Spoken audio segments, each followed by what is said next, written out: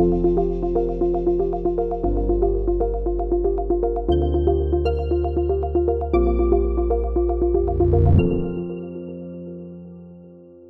my name is Raquel and I'm one of the embryologists here at Tambre. Today I'm going to talk about the study that we are presenting in the Congress-ICSI in Amsterdam, and it is about how microfluidic devices like Zymot-ICSI can affect our euploidy rates here in the laboratory. In the study, we have compared two different sperm preparation methods, the traditional one and the use of Zymot-ICSI, in samples with high DNA fragmentation.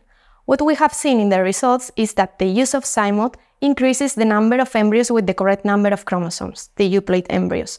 Also decreases the number of aneuploid embryos, which are genetically abnormal, and slightly decreases the number of mosaic embryos, which have a mix of cells with the correct and incorrect number of chromosomes. With these promising results, we are very happy to use Zymot in our laboratory for patients with high DNA fragmentation and therefore increase their chances of pregnancy.